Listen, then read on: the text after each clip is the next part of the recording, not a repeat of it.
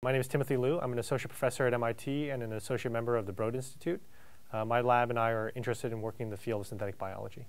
Synthetic biology is an emerging engineering discipline. It's really focused on bringing more powerful techniques for quicker and more accurate engineering of biological systems. And what's really allowed this field to take off over the last decade or so has been the influx of people who come from pretty non-traditional backgrounds, people like physicists, engineers, non-biological scientists who are interested in understanding biology and manipulating it.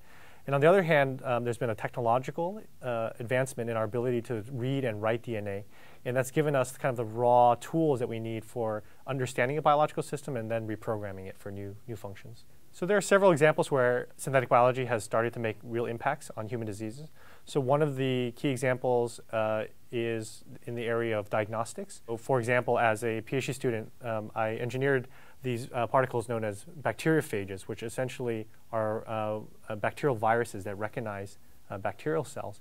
And what we've done is to turn those bacteriophages into microscopic detectors of the presence of bacteria that allows us essentially to recognize the presence of pathogens in a variety of different settings, including in food or in clinical settings, much more rapidly than we could previously. Another example of how synthetic biology can help our understanding of human diseases is through technologies such as gene editing.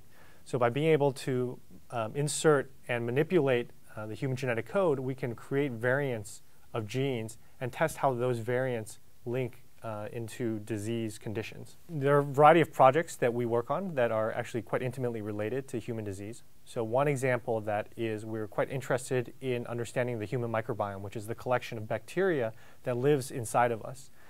And the current techniques for understanding such systems are largely observational.